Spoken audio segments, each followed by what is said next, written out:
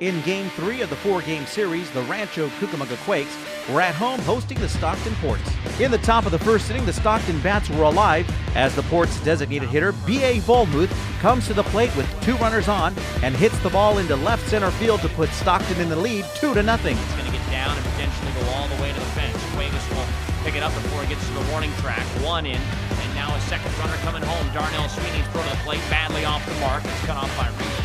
Rancho Cucamonga would cut the deficit in half in the 3rd inning and trail 2-1 as the Quakes' Darryl Sweeney hits the long ball. Sweeney fly ball deep right field. Myriel Richard backtracking, looking up and gone. Darnell Sweeney with home run number 8. The Quakes are on the board. It's 2-1. To put an end to that slump right there. 0 for 6 last night, but he's back in the hit column in a big way this evening with a long one to right.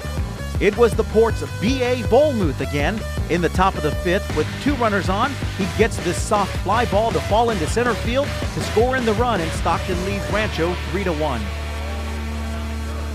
The Quakes' defense shined in the 6th inning as Rancho's 3rd baseman shows off his range and arm by making this spectacular play on a ball hit by Ryan Ortiz.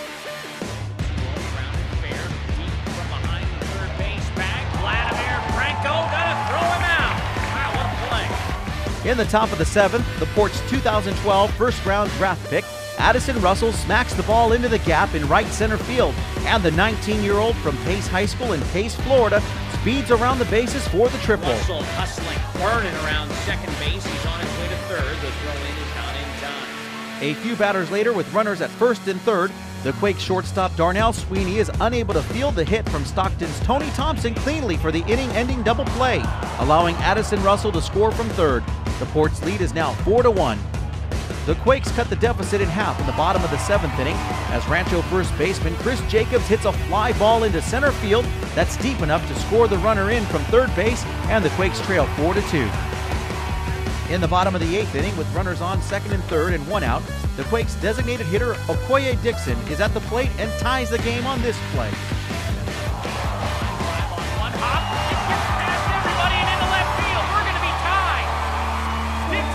Still in the bottom of the 8th inning, Rancho gets this big hit from Jonathan Garcia. Garcia fly ball into right center field. That's going to be trouble.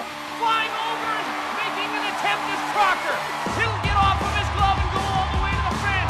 Here's Dixon rounding 3rd. The throw to the plate is counted. In the top of the 9th inning, the Quakes are looking to get the come-from-behind win. The Ports are down to their last out, and league-leading home run hitter Mac Muncy is at the plate with a 2-2 count. Going back, we are tied at 5. Muncy with his league-leading 18th of the year. 1 pitch away.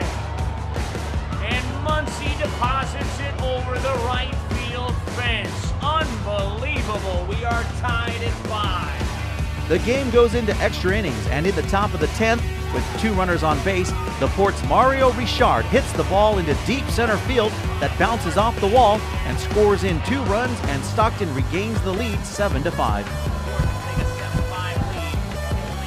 In the bottom of the 10th, the Quakes have runners at 1st and 2nd with 2 outs.